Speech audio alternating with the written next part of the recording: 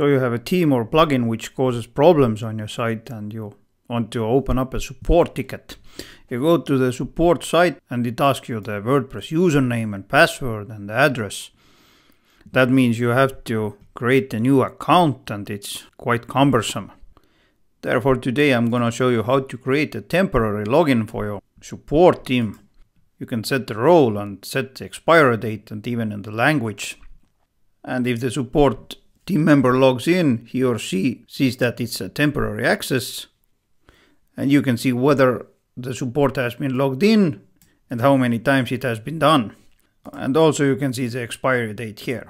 So if you're interested, then jump in because it's gonna take only a couple of minutes. So first things first, go to the plugins, add new, and search for temporary login. This plugin here, temporary login without the password. A short overview, what does it do?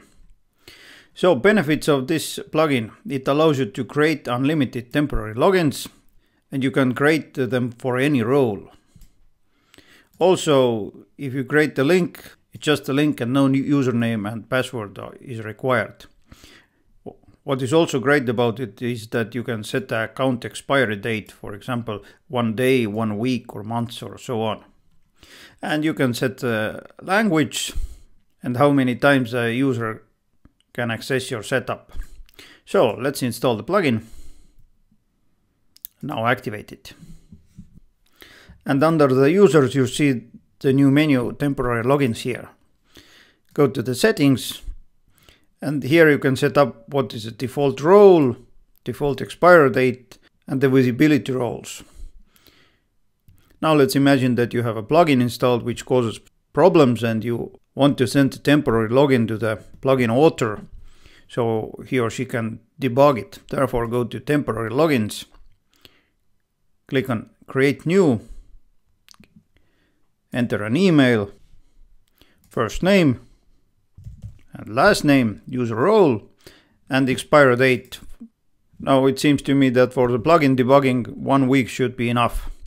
If your site default language is something else than English, then probably it would be wise to set the language to English. And now let's submit it. And here is the temporary login link. Click to copy. And now I'm going to open up the private view and see whether it works. Let's paste the link here.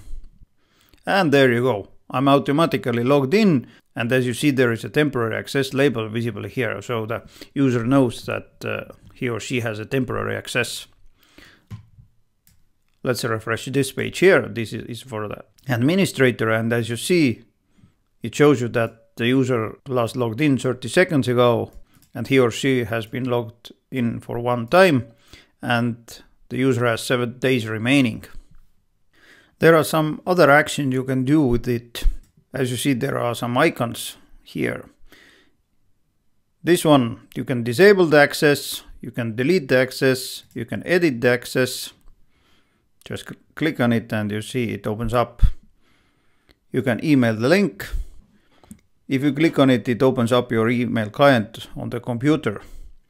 And this one here, once again, you can copy the link. And it's as simple as that. Now, as you saw, it was really easy to accomplish. It's much safer and much comfortable than creating temporary accounts for users. Now, before you go, take a look at the next video you see on the screen right now, because it's also full of useful content. And if you want to support this channel, then press thumbs up and subscribe to this channel.